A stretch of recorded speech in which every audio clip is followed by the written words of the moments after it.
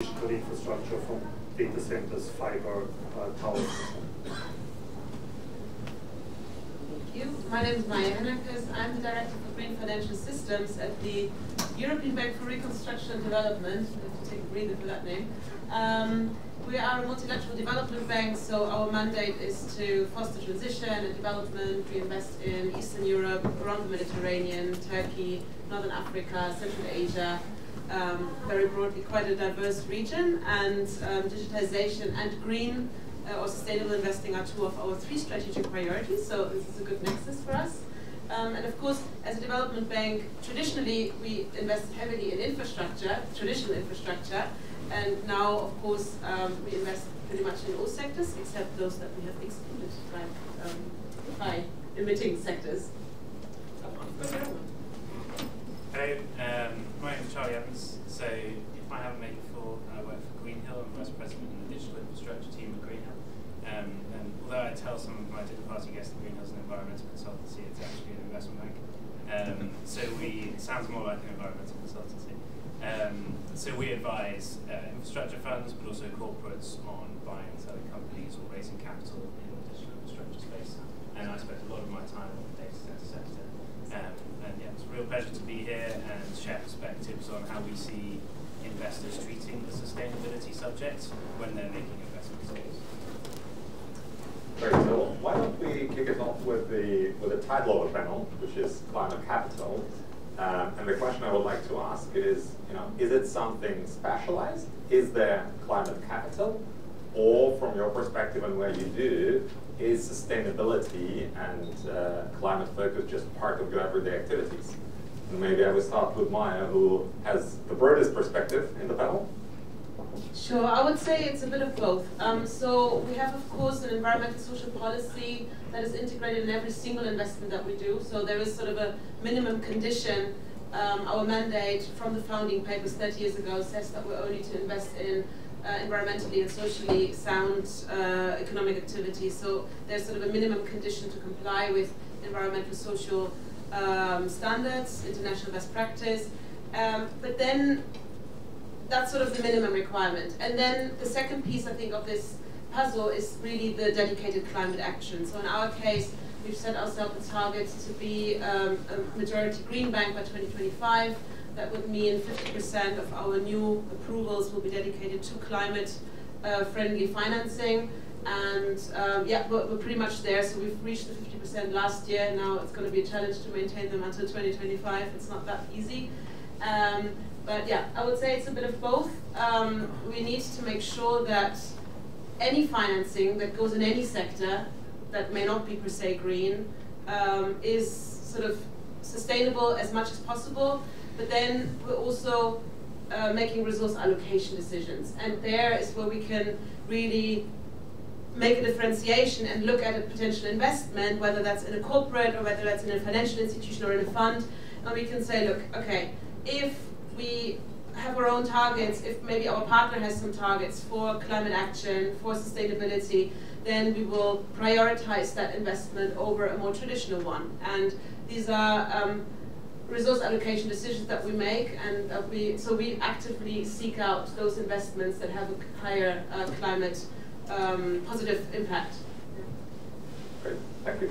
Charlie, when you advise on digital infrastructure, what's the approach to sustainability? So I can pick up on that.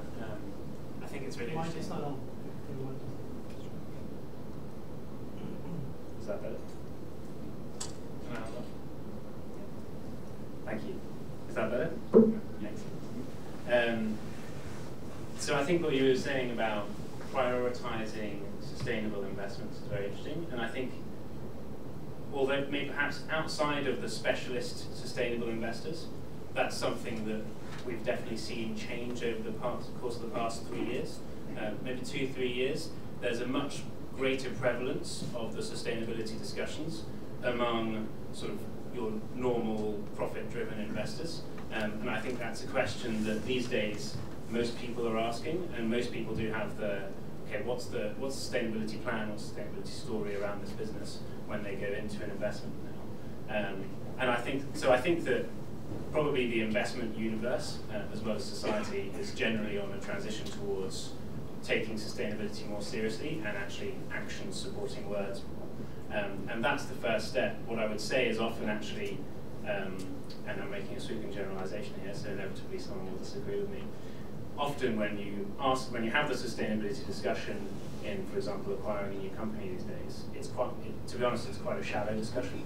The discussion is had, but it's very difficult to underpin that with hard analysis today.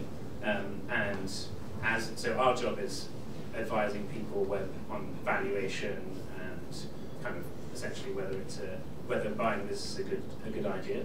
And sustainability typically doesn't factor in kind of the top 5 or the top 10 list of items to discuss. And I would say if you go to maybe as an example, in an investment committee deck for an infrastructure fund, typically I don't think there's a slide on sustainability.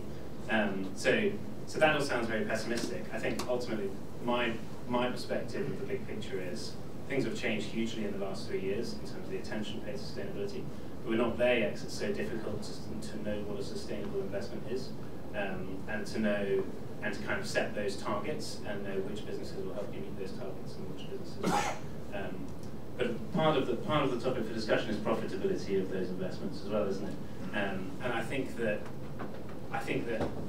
today a business that has a story around being sustainable attracts more attention from buyers, and therefore it probably is profitable from a valuation perspective to do that. However, I don't think we're yet at a stage where you can easily differentiate A, which is really making a positive contribution, from B, which has a good story around it. So I don't know if that's it's a lot to unpack there. Too pessimistic. I'm personally less pessimistic on the equity side, and kind of I can share our perspective separately. But I'm a bit skeptical on the debt side, Michael. What I'm hearing is basically, we've got this ESG facility, and we tie it to whatever KPIs are the benefit of 5 pips on the margin. And in the world where interest rates go where they are, I think that probably doesn't make a difference to the company. So how do you approach it from the financing side? No, that's a fair point. And I mean, like we've heard already this morning, and as Maya mentioned clearly, a lot of banks and credit funds, I mean, almost everyone probably has an ESG policy, ESG framework. We have our own sustainable finance framework, which I agree with you. I think essentially it means, on our side, it means 2 things. For a transaction to be sustainable, it's either the use of proceeds. So if you do a renewable energy financing, that's a tick the box. If you do an energy efficient data center, that's tick the box.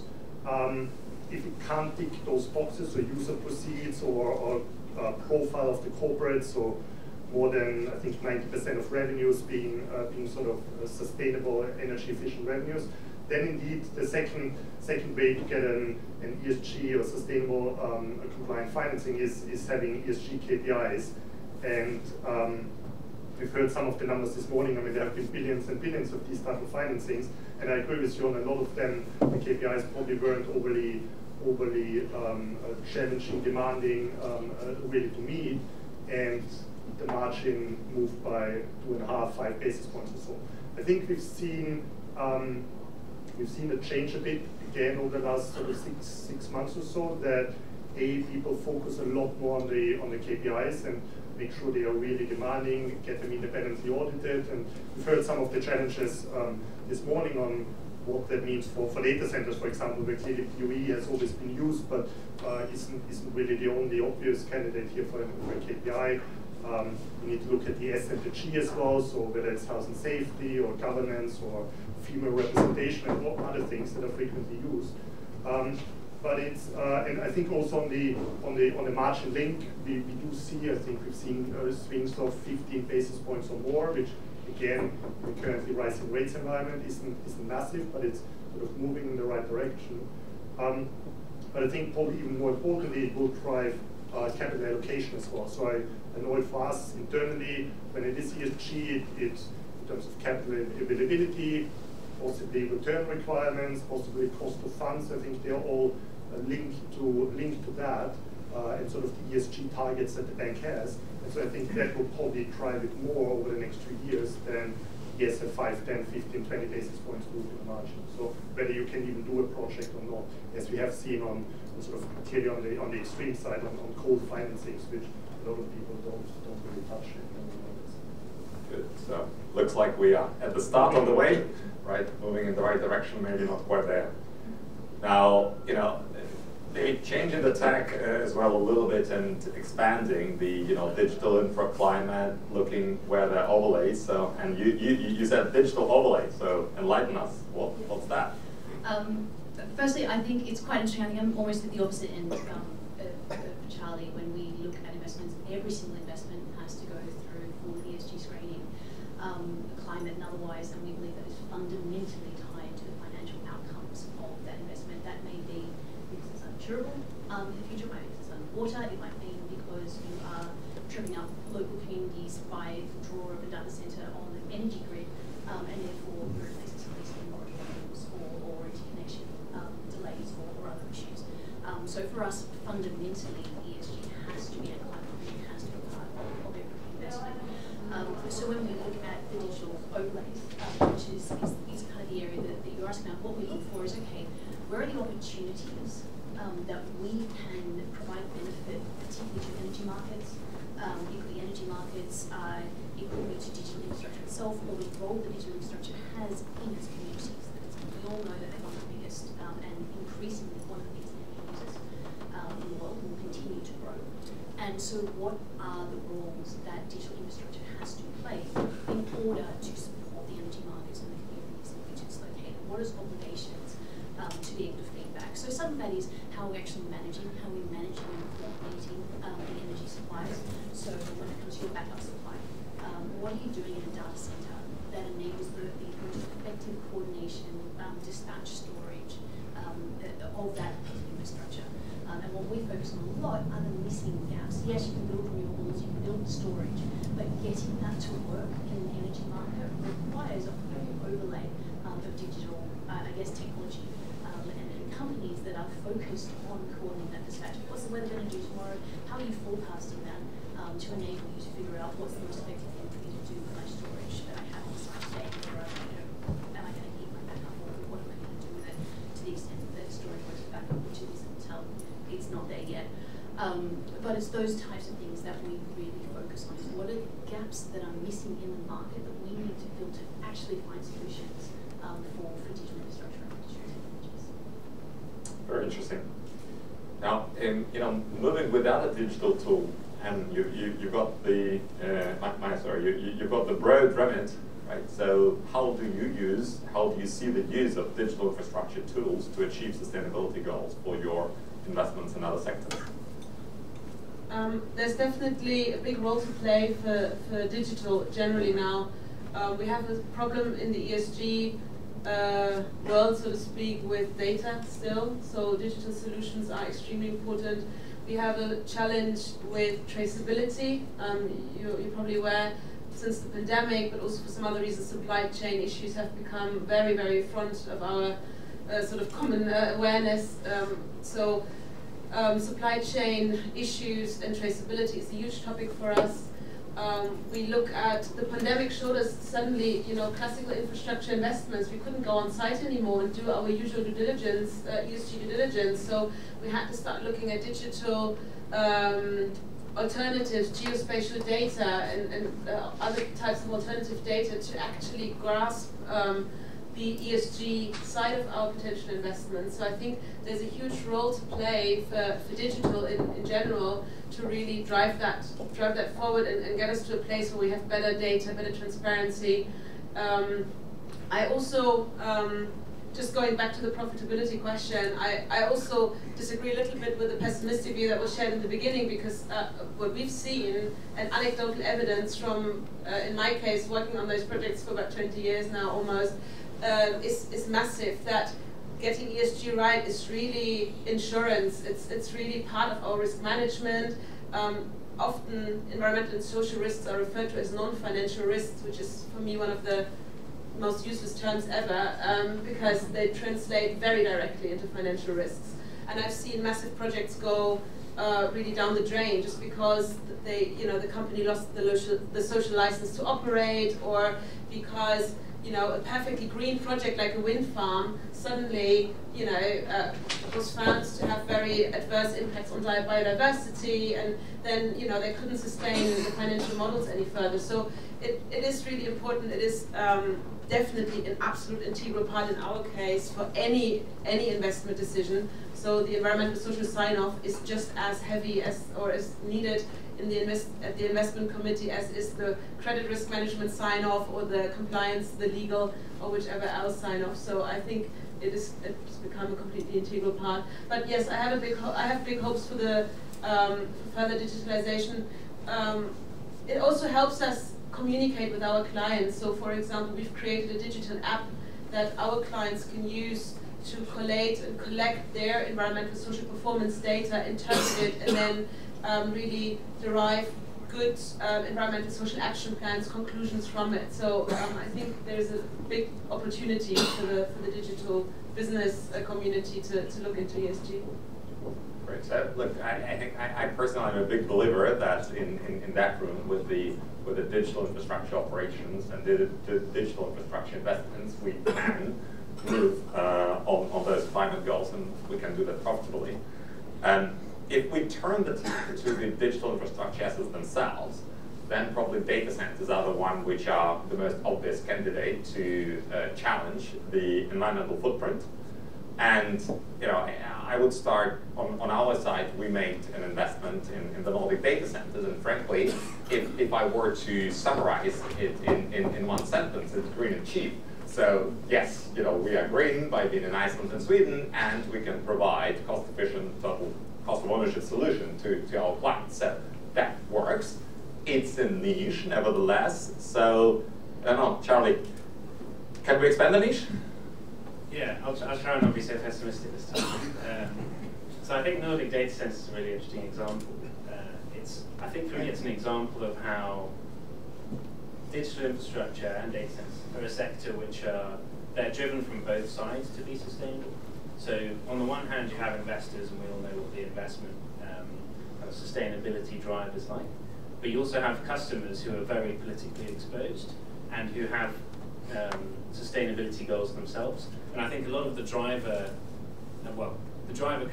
coming from both sides means that investors are asking how sustainable the business is, because they know that the commercial ramp-up of a potential data center is heavily tied to whether a hyperscaler is willing to buy into the sustainability of the energy. So I think that's one of the special things about our sector, that mean that actually, although data centers do consume a lot of energy, we're probably in one of the spaces where people are putting the most amount of emphasis and focus on making that as sustainable as possible. The other interesting topic, I think, in that particular space is you spend a lot of time talking about PUE. I think everybody does, and that comes down to how much energy you're consuming, so it's important. But I think the discussion is becoming a little bit broader, and I was speaking to some colleagues who effectively reusing old brownfield sites. And when you think about it, if you take traditional real estate, actually about 40–50% of the carbon emissions of a building are putting the building in place in the first place, rather than actually running the building day to day. So you might be better off retrofitting an old building in the long run, and it being slightly less energy efficient, than you are building a new one that's perfectly energy efficient. And I think that's a theme that, as the edge develops, which requires a lot of smaller data centers, which are naturally going to have lower PUEs, probably looking at the whole carbon journey from having a plot of land to having an operational data center is an argument that's going to become quite relevant, because players like Atlas Edge are going to argue that theirs is the greenest model, because although their PUE is higher, they're not emitting carbon to build the new data center in the first place. That's definitely an interesting perspective. And I think your DC strategy is more US focused. So what are the peculiarities there? Yeah, so it's yes. In Australia and the US, we also have a UK focus, but that hasn't progressed as far as the US and Australian strategy. And what we've done is we've looked at what the Nordics and Europe have done and said, okay, what lessons have we learned, and how does it actually apply or not apply in something like the US market?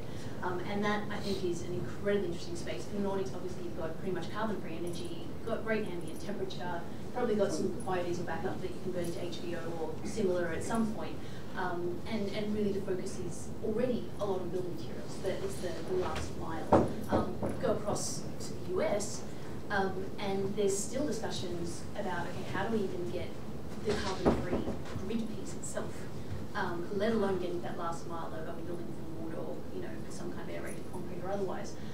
So I think that's been a really interesting one, is learning from Europe and saying, what have we seen from a regulation perspective? What have we seen from an energy perspective or climate perspective that we need to be really careful making sure that we're applying and watching out for in the US. And to be blunt, it takes a lot more drive. If you're building a data center in Texas, you don't have the ambient temperature in the way. You can't feed into a greenhouse because bees die at 35 degrees or something, so you don't have greenhouses to kind of use excess energy. And in fact, a huge amount of your focus is on your water. Where am I getting water from? Not just where am I allowed to get water from, but if this data center is still standing in 10 years and we've had a water stress event and increasing temperatures leading to increasing water stress events, what is my obligation to have mitigated that risk both to the community, who's already drawing on those aquifers or otherwise? So if you've got a farming community and you're taking water that they could otherwise have, what are your obligations to actually come up with a different scenario and a different solution to that? So that's where we spend a lot of our focus, is on looking at that and saying, okay, what else can we be doing and what do we need to be future-proofing for to help our tenants not be at risk of significant increases in cost in 2, 3, 4, 5 years' time or 6 months' time as regulations start to keep up with the industry. So that's really what we're doing, and for having led the way in a lot of ways, so that we can get a good idea of some things that can happen, and really try and get ahead and bring that into another market. So maybe to put the final touches on the whole challenges topic, and we've spoken about the climate, relevance of the KPIs, gathering of data.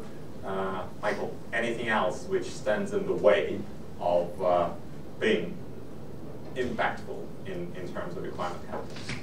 Yeah, I think maybe picking up one point that Charlie and I mentioned is on the sort of data centers, and I think one challenge we see at the moment, and we have financed 2 of the large platforms in the Nordics as well for exactly the same reasons. It's Nordic, it's cheap and renewable energy. I think what will become more a topic, because we are financing data centers throughout Europe, is sort of the whole security of supply, repower EU topic with rising power prices, and how that might impact some of the data center operators and some of the sort of end customers into choice of locations, whether it's still in Germany or other markets that they might move to. I think one of the other challenge I would probably add there is the whole topic on regulations, and that's regulation clearly for our clients, for the operators, and we've heard about some of that this morning. But then it's also regulation for banks, for investors on clearly the whole ESG targets that is driven by, banks, investors believing in it, but it's a lot also driven by the European Banking Authority or other central banks or other regulators here providing guidelines, degrees, etc. And I think a lot of that, so there's one, for example, is the green asset ratio that banks will be required to report from, I think, end of this year to next year onwards. So what portion of our banking book loans are sort of green or sustainable, and so that will require us to have that information, that data from our clients, from our customers, put it into finance documentation to really standardize that whole sort of reporting mechanism, where we are at a very early stage at this time, and I think a lot of standardization across countries, across regions, and across institutions is still required for us and sort of the industry to meet those targets. Thank you. Maya, you spoke about the need for digital solutions for you to deliver on your sustainability goal. Do you find it easy to find those solutions, to get them scaled, to use them? I guess, well, one thing is sort of the practical solutions for doing our work as ESG professionals. There's a lot out there. I think the challenge that we're facing in general in the climate capital sphere is that as an investor we need to find bankable projects.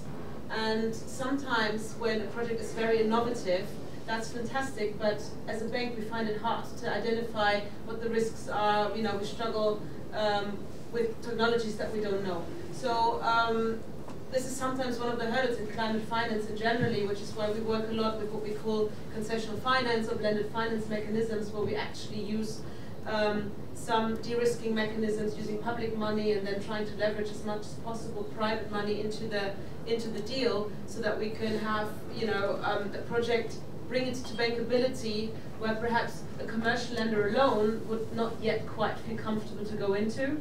I think this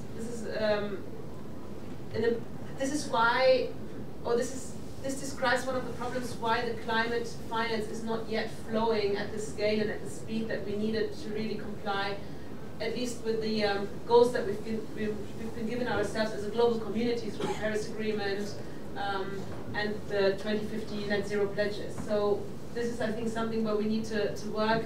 We see often, you know, in this, especially in the digital, in the startup sphere, a lot of companies that come up with great ideas, and there is still sometimes this gap of really making those projects bankable. So I think this is an important piece. But we can learn again here from, I think, the more traditional infrastructure projects or renewable energy generation, when we did the first big, large-scale CSP projects, for example, back in the day. They used quite small amounts of public money to get it going, and then you know, you generate a demonstration effect, and you generate sort of comfort within the financial institutions to be able to measure those risks and then be comfortable to finance it. Understood. Charlie, is there enough capital? I mean, presumably if it's green and cheap, you don't have a problem finding buyers, but is it the right focus? Yeah, so I think, I mean, digital infrastructure in general, there's a lot of capital. I think one of the challenges is that how do you steer that capital to selecting and attributing value to sustainability?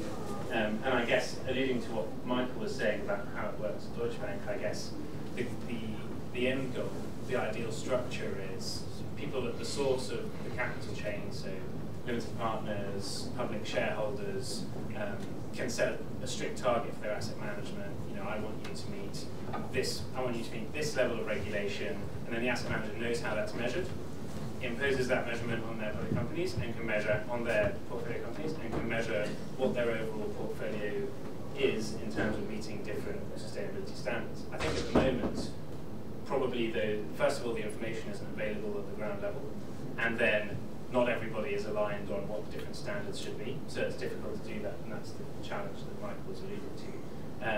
But what does that mean from an investment perspective, and when you are buying a company or making investment decisions?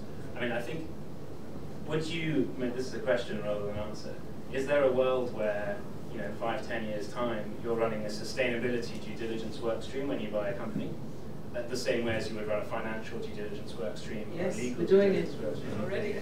Not 5 years. Because to be honest, I think internally, it sounds like it's happening, but I don't think the ecosystem of professionals where someone like Dmitriy can go and hire a Deutsche or equivalent to do a sustainability analysis, understand what investments need to be made in order to meet their targets, necessarily is as mature enough for sustainability to be kind of at par with the other key due diligence work streams in investment. I think one of the key challenges is really the question of prioritization.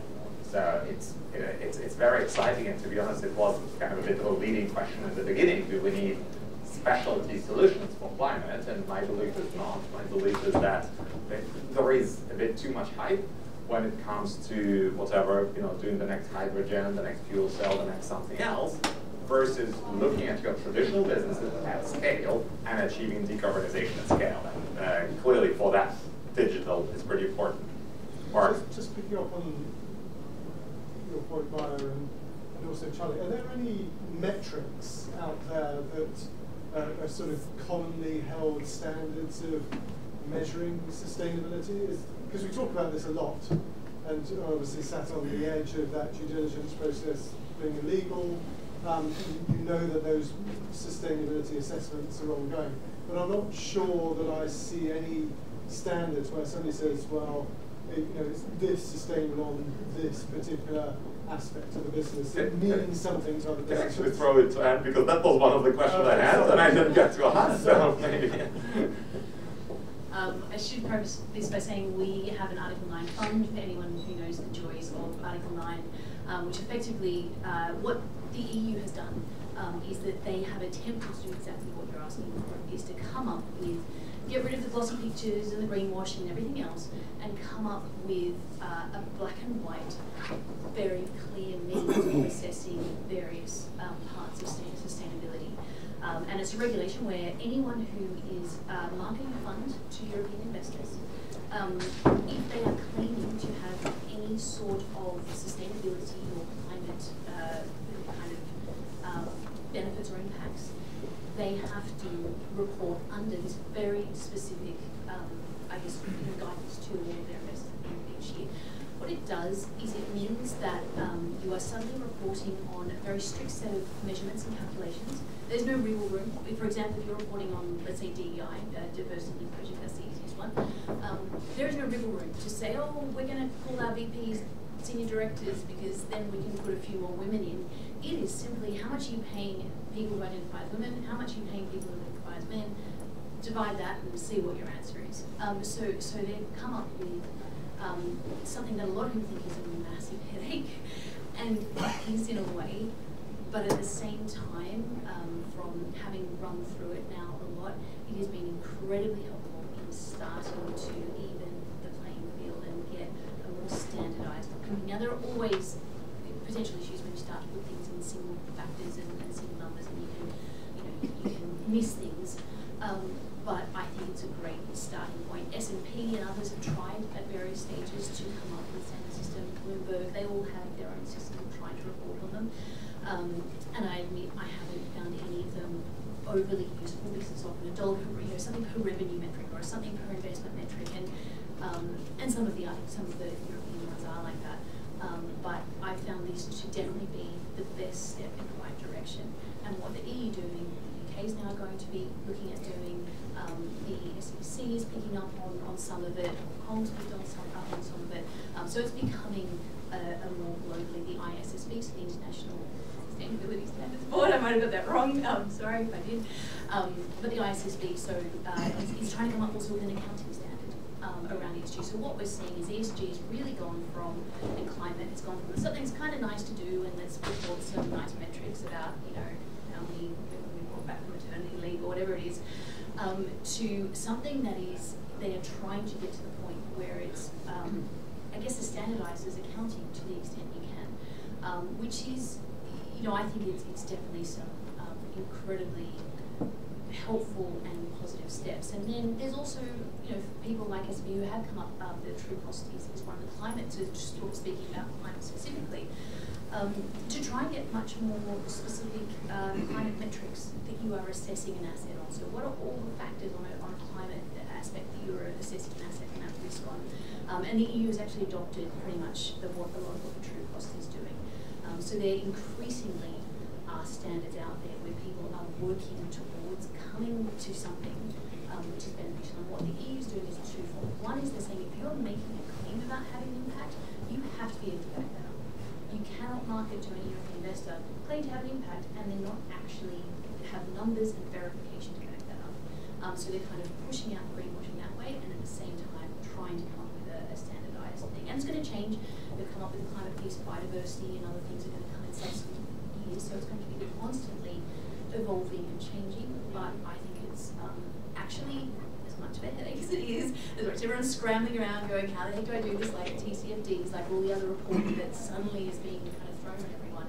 I think the outcome is that it's going to make it easier, potentially, to kind of assess. And it's got some flaws. Elon Musk pointed out some of them. I don't agree with him on everything, but he, when you kind of criticize some of it, he had some valid points. There are some flaws in it, but I think we will slowly get it. So without wishing to be a cynic, if you can measure it, people are much more likely to behave in a way that achieves it.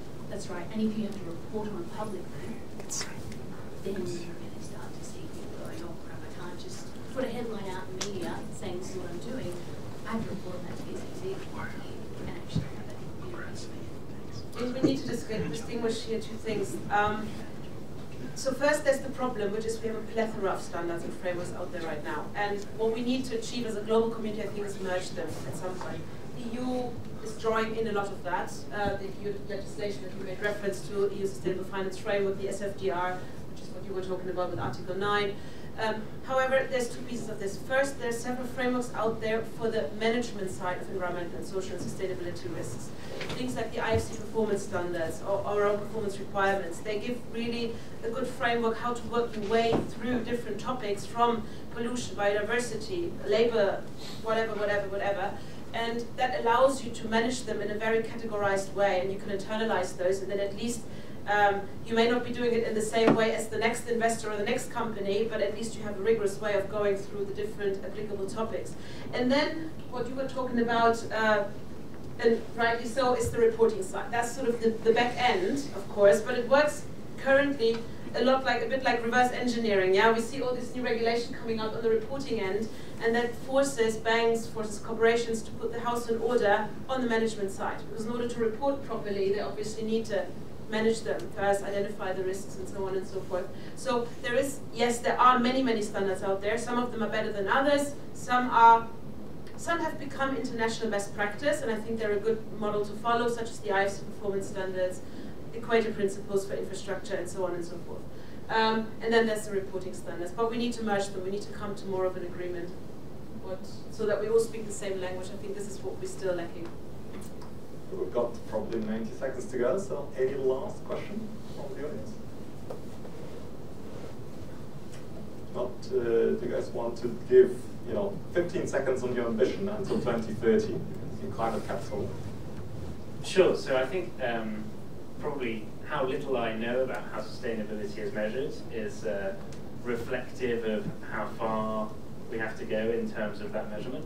And I hope that in 5-10 years, M&A bankers will be as knowledgeable about calculating how carbon efficient a business is as they are about calculating how much EBITDA a business can emit, because that's going to be important to investors, and it's something that we're going to have to become much smarter on. Charlie? Yeah, and I guess I've kind of already said it. So we have the three components. We have, of course, our safeguards. That's already in place. We've committed to, as of January, all of our funding to be aligned with the goals of the Paris Agreement. So Paris alignment is a big thing for us right now, as we're getting ready to make sure, as of January, all of the funding that leaves our doors is aligned with Paris. And then the third, the climate action point that I've mentioned is by 2025, 50% plus of our new funding will be dedicated for climate positive projects. Thank you. Mike? Yeah, we have similar targets. So we have a 200 billion sustainable financing target. Originally it was 2025. That has been moved forward, so it's brought forward. So it's now, we expect to have achieved that by the end of the year. And I think it's now a 500 billion euro target by 2025, arranging, investing, and lending to sustainable financing projects. So there are many other targets, but I think clearly there's ambition to for us, we're already 100% sort of climate aligned investor, so we get the fun part, which is filling all the gaps, as I said before, hard to decarbonise sectors, supporting digital infrastructure tenants in what's next, finding out the technology that's out there that is feasible or maybe feasible, because it's data centers, obviously there's no risk that you can take on as to whether it's operating or not. So for us, there's we get the really interesting part of investing in the genuine solutions that are hard to decarbonise sectors that we haven't managed to easily decarbonise yet. Great. Thanks a lot. Does that conclude the panel?